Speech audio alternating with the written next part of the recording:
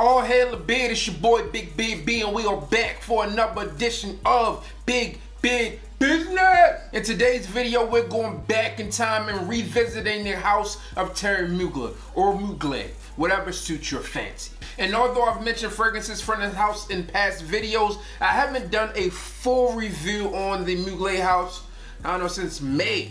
I think, yeah, since I reviewed Crypto Mint back in May, so it's been quite some time since we truly experienced what they have to offer. The fragrance we're discussing today is about 10 years old, and until recent, it was probably one of the more difficult fragrances to find, and that fragrance is Mugler's Pure Coffee. I guess you guys want to see the box. There you go. I did a video a few months ago about the top 3 benefits of wearing fragrances and briefly touched based on this one. Pure Coffee fit that video so well because we were going for that boost and that jolt of energy without caffeine. Then you will want to reach for a fragrance that has coffee in it, and what's better than a fragrance that's named Pure Coffee?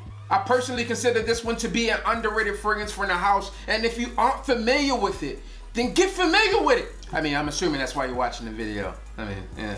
This one has patchouli, coffee, cedar, and vetiver, and yields similar results as drinking a hot cup of coffee.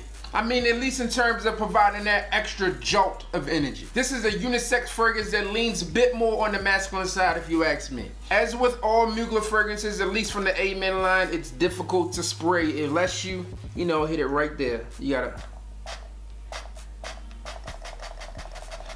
Like most A.G.E flankers, this one has the backbone of the original A.G.E and its DNA with a few extra notes mixed in. The coffee in this fragrance is definitely detectable to me, and to me this one is more of a true coffee note. Now when you think of coffee, there's a ton of different ways you can think of coffee, right? You can take the Chilean approach, and you can have Ethiopian coffee, you can have Turkish coffee, you can have French press coffee, you can have hot coffee, you can have cold coffee. To me, the coffee in this one smells more like a bag of coffee grounds. As this one dries down, it becomes a bit more earthy, and that patchouli begins to really shine through.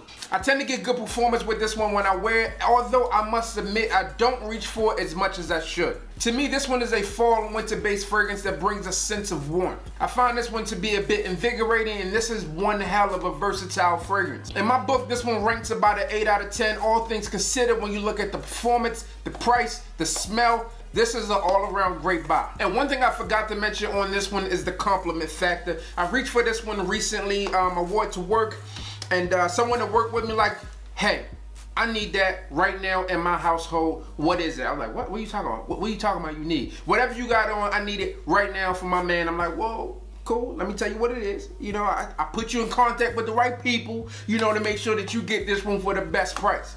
Now, if you guys have any experience with this fragrance, comment below and let me know. Also, comment below and let me know what is your favorite out of the A.G.E lineup. I'm your boy, Big Beard B. Don't forget to like, comment, subscribe, tell a friend, and we back again. You know, pour yourself a little cup of pure coffee. And while you at it, hit the goddamn bell.